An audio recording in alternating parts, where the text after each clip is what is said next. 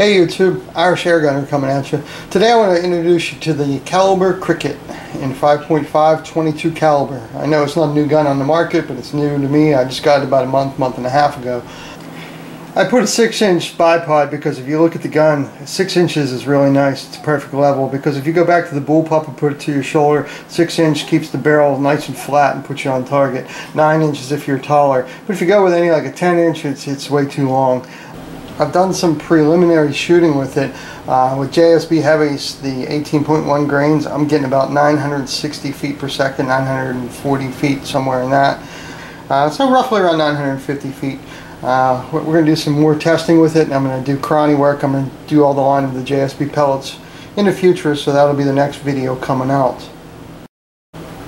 On top of the Cricket, being that it's such an accurate weapon, I complemented it with a Hawk 6.5 to 20 by 42 tack sidewinder. I have the 2-inch wheel, which I'll be putting a 4-inch wheel on it. But with the flat trajectory due to the high velocity, the tack with the 20.5 mil dots is very, very accurate and very, very precise for long range and short range shooting. And as you see, on top of the Hawk, I got the 30mm flashlight adapter. I put my Ultrafire 502B on top of it. That's the one with the green. I also put a pressure switch which runs along the trigger, and that's for night hunting. If you watch my videos, you can get 30, 40, up to maybe 50 yards in ideal lighting darkness conditions. So this will be a real nice gun, has a lot of power, and you can use it for varmint hunting at night. As you can see on the back, it has the pressure switch. The pressure plate runs right along the thumb, and I'll show you in a second here how it works. Just simply pick up the rifle like you're going to shoot, and as you take aim, press the thumb. Use the thumb here and just press so lightly and your light comes on. I mounted it on top of the scope because I believe it gives it the best light trajectory. If you're mounted along the barrel, or if you're mounted along the stock or in a Picatinny rail underneath, you're not exactly going to get true. This one, with mounting it on top of the scope, it shoots straight parallel to the scope, so anywhere that scope is pointed is where your light's going to be. That's why I elected to mount it on the scope. And also too, if you're going to put this in a flat case without taking it off, it's a lot easier to put in a case compared to it being on the side or being sticking out that way. The pressure gauge is on the front of the gun.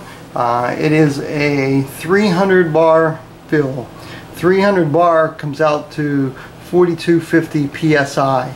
So you definitely need a carbon fiber tank. If you're using a 3000 psi scuba tank, you're not going to fill it. You're only going to fill it to about 200 bar in that, or 220 bar.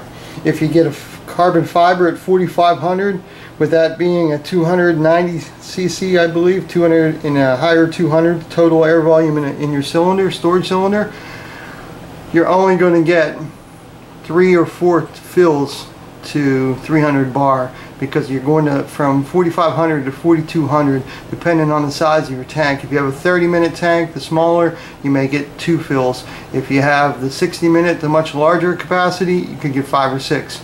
Depending on how far you shoot the gun down. So it's depends on your total shot count, not on how many times you fill it. So do a lot of research for your air supply, because pumping this gun to 4250 psi or 300 bar would take a long time. You definitely need an air source with these guns. These guns take a special fill probe. It's not like your standard quick connect that you have, such in your Benjamin Marauders or twist cap in the air arms. This is called a fill probe, and I'll show you how it works.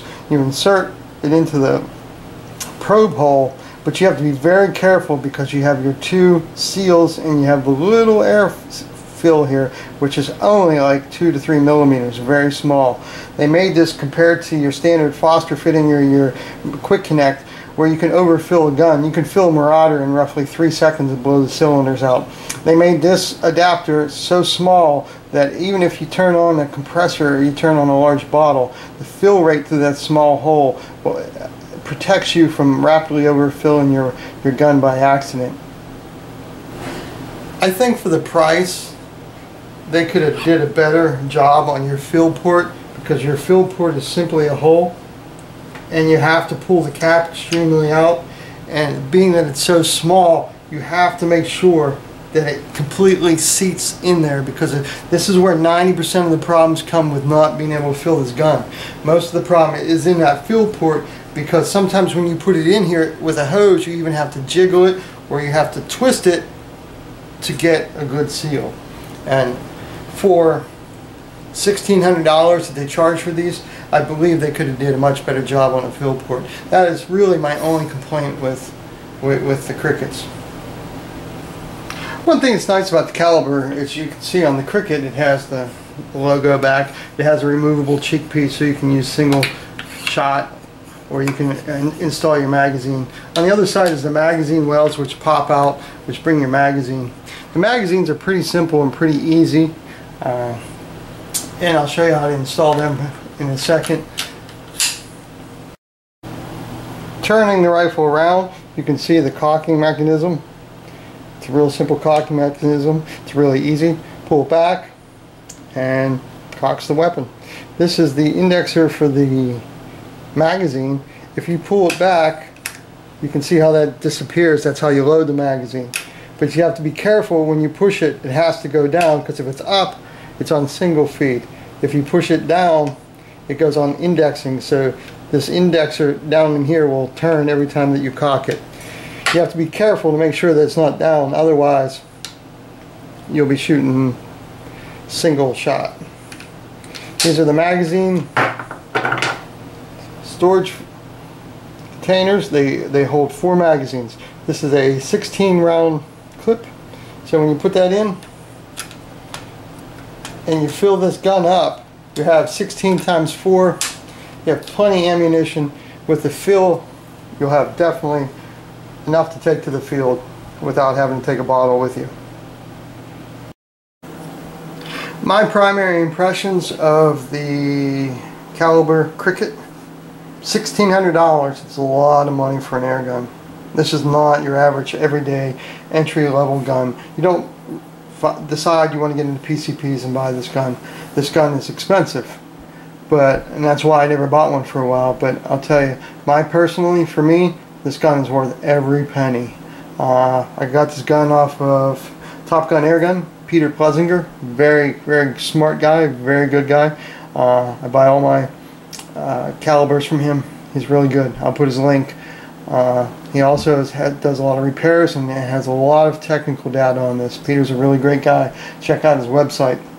But overall, this gun is worth it. They're very powerful, high shot capacity, high foot pounds, and definitely something that's a hunter and also a field target. And being the bullpup, it's very compact. So my overall impressions: awesome gun, worth it. Keep checking back because I also have the 25 caliber Cricket, as you can see on the left hand side. That's the 25 standard.